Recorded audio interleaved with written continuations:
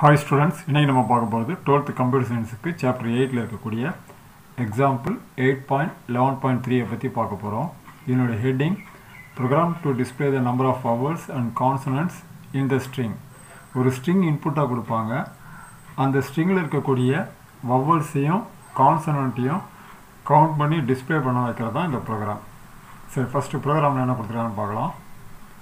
str1 equal to input enter a string அப்படின்னு கொடுத்துருக்காங்க. So input தரதுக்காக இதை கொடுத்துருக்காங்க. இதை கொடுத்த உடனே நமக்கு அவுட்புட்டில் இந்த மாதிரி என்டர் ஏ ஸ்ட்ரிங் அப்படின்றது டிஸ்பிளே ஆகும். பக்கத்தில் கோலன் வச்சு கர்சர் பிளிங்க் ஆகும். இந்த இடத்துல நான் வந்து தமிழ்னு இன்புட் கொடுக்குறேன். ஸோ தமிழ்ன்ற இந்த ஸ்ட்ரிங் வந்து STR1 வந்து ஸ்டோர் ஆகிடும். ஸோ ஸ்டெப் 1ல் STR1 தமிழ் இருக்கும். STR1 தமிழ்னு இருக்கும். அடுத்து STR2 equal to AEIO small லெட்டர்லையும் கொடுத்துருப்பாங்க, கேபிட்டல் லெட்டரையும் கொடுத்துருப்பாங்க. இந்த ஸ்ட்ரிங்கை வந்து STR2க்கு அசைன் பண்ணியிருப்பாங்க. இதை வந்து நம்ம ஸ்டெப் 1ல் வந்து இதையும் எழுதிக்கணும். STR2 equal to AEIOU capital லெட்டர்லையும் small லெட்டர்லையும் assign பண்ணியிருக்காங்க. நெக்ஸ்ட்டு V,Cன்னு 2 வேரியபிள் கொடுத்துருக்காங்க. அதுக்கு 0,0ன்னு அசைன் பண்ணியிருக்காங்க வேல்யூ. வின்றது வவ்வலுக்காக கொடுத்த வேரியபிள், சின்றது கான்சனண்ட்டுக்காக கொடுத்த வேரியபிள். ரெண்டுத்துமே ஆரம்பத்தில் வந்து 0ன்னு இனிஷியலைஸ் பண்ணியிருக்காங்க. Next for I in STR1 கொடுத்துருக்காங்க. இதுக்கு என்ன மீனிங்னா STR1 இருக்கக்கூடிய ஸ்ட்ரிங்கில் இருந்து ஃபஸ்ட்டு லெட்டரை ஐக்கு வந்து அசைன் பண்ணுவாங்க. STR1 நமக்கு தெரியும் தமிழ்னு இருக்குது. இதில் இருக்கக்கூடிய ஃபஸ்ட்டு லெட்டரை ஐக்கு அசைன் பண்ணுவாங்க. So I is equal to Tன்னு மாறும்.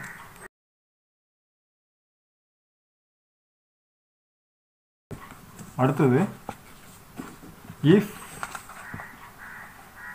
I in STR2 கேட்குறாங்க. ஐயில் நமக்கு இருக்கக்கூடிய வேல்யூ T. STR2ல் இந்த Tன்றது இருக்கான்னு கேட்குறாங்க. இங்கே பாருங்கள், STR2ல் இதான் இருக்குது, இதில் T இல்லை. So condition falls. ஃபால்ஸ்னு இப்போ விட்டு வெளியே வந்து எல்ஸ் பார்ட்டுக்கு வந்து C is equal to C+1ன்ற இந்த ஸ்டேட்மெண்ட் எக்ஸிக்யூட் ஆகும். ஸோ இப்போ C is equal to C+1 அர்த்தம் அதுக்கு. சியில் ஏற்கனவே இருக்க வேல்யூ 0.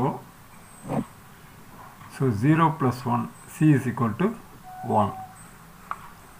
நெக்ஸ்ட் அகைன் ஐக்கு வந்து அப்டேஷன் ஆகும். ஸோ ஐக்கு வந்து இப்போ அடுத்த லெட்டர் வந்து அசைன் ஆகும், ஏ வந்து அசைன் ஆகும்.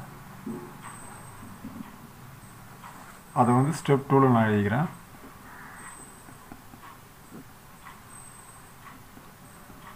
ஐக்கு வந்து ஏ. Next if I in STR2, ஏ வந்து STR2ல் இருக்கான்னு கேட்குறாங்க. ஏ STR2ல் இருக்குது, கண்டிஷன் ட்ரூ. ஸோ இந்த ஸ்டேட்மெண்ட் எக்ஸிக்யூட் ஆகும். V is equal to V+1 execute ஆகும். வியில் லாஸ்ட்டாக இருக்கக்கூடிய value 0. 0 + 1. So V is equal to 1. Again control வந்து ஐக்கு வந்து அப்டேஷன் கொடுக்கும். இங்கே எல்ஸ் பார்ட்டுக்கு வராது, ஐக்கு வந்து அப்டேஷன். ஸோ ஐக்கு வந்து STR1 இருக்கக்கூடிய நெக்ஸ்ட்டு கேரக்டர் அசைன் ஆகும். M வந்து ஐக்கு அசைன் ஆகும். So step 3ல் I is equal to M. Next if I in STR2 அப்படின்ற இந்த ஸ்டேட்மெண்ட் எக்ஸிக்யூட் ஆகும். ஐயில் இப்போ இருக்கக்கூடிய வேல்யூ M. M வந்து STR2ல் இருக்கான்னு செக் பண்ணுவாங்க. M வந்து STR2ல் இல்லை. So condition ஃபால்ஸ்னு else part execute ஆகும். C is equal to C+1 execute ஆகும்.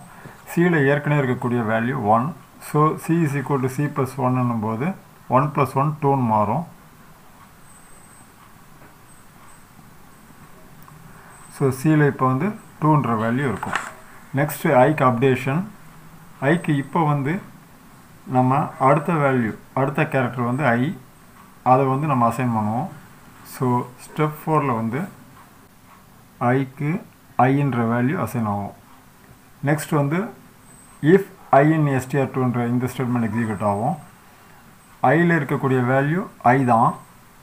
ஸோ இது STR2ல் இருக்கான்னு செக் பண்ணுறாங்க. STR2ல் இருக்கும்போது ஐ இருக்குது. So condition true. ட்ரூன்னா V is equal to V+1. So v is equal to v plus 1. vல லாஸ்ட்டாக இருக்கக்கூடிய வேல்யூ 1. இது இருக்கு பாருங்கள், ஸ்டெப் 2ல் கண்டுபிடிச்சிருக்கோம். So 1 plus 1 2. v is equal to 2. Next ஐக்கு வந்து அப்டேஷன் ஸ்டெப் 5ல்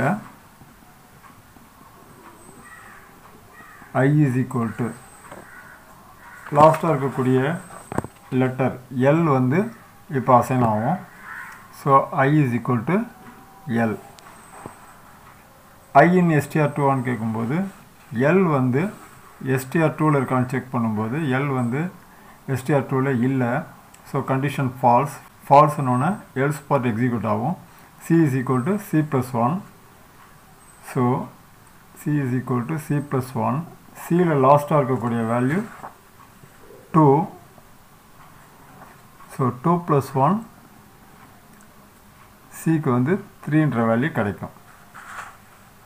நெக்ஸ்ட் ஐக்கு அப்டேஷன் கொடுக்கும்போது அடுத்து ஏதாவது ஸ்ட்ரிங் இருக்கான்னு பார்க்கும்போது தமிழுக்கு அப்புறம் இந்த ஸ்ட்ரிங்கை நம்ம கொடுக்கல. ஸோ இல்லைன்னும் போது ஃபால்ஸ் ஆகி லூப் போட்டு வெளியே வந்து இந்த பிரிண்ட் ஸ்டேட்மெண்ட் எக்ஸிக்யூட் ஆகும்.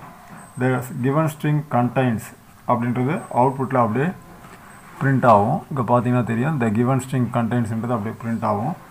அதுக்கப்புறமா இந்த கர்லி பிரேஸ் கொடுத்துருக்காங்க. இது வந்து ஒரு பிளேஸ் ஹோல்டர். இந்த இடத்துல எந்த வேல்யூ வரும்னா ஃபார்மேட் ஆஃப் பக்கத்தில் வின்னு ஒரு வேரியபிள் கொடுத்துருக்காங்க பார்த்தீங்களா, இந்த வியோடைய வேல்யூ வந்து இந்த இடத்துல ரீப்ளேஸ் ஆகும். ஸோ விக்கு நம்ம லாஸ்ட்டாக கண்டுபிடிச்ச வேல்யூ 2. இங்கே பார்த்தீங்கன்னா உங்களுக்கு தெரியும், ஸ்டெப் 4ல் வந்து விக்கு வந்து 2ன்னு கண்டுபிடிச்சிருப்போம். ஸோ 2 vowels அப்படின்றது பிரிண்ட் ஆகும் அவுட்புட்டில். அதனால் 2 vowelsனு பிரிண்ட் ஆகுது. அடுத்தது இந்த அண்டு பிரிண்ட் ஆகும். அதுக்கப்புறமா இதுவும் ஒரு பிளேஸ் ஹோல்டர். இந்த இடத்துல சியோடைய வேல்யூ பிரிண்ட் ஆகும். சியோட வேல்யூ இங்கே ரீப்ளேஸ் ஆகும். சிக்கு நம்ம லாஸ்ட்டாக கண்டுபிடிச்சது 3. ஸோ 3 கான்சனன்ட்ஸ்ன்றது அவுட்புட்டில் டிஸ்பிளே ஆகும். உங்கள் புக்கில் இன்புட்டில் வந்து தமிழ்நாடு ஸ்கூல் எஜுகேஷன் சொல்லி கொடுத்துருக்காங்க. இது ரொம்ப பெருசாக இருக்குது. இதை எக்ஸ்பிளைன் பண்ணுறதுக்கு நிறைய ஸ்டெப்ஸ் எடுக்கும்.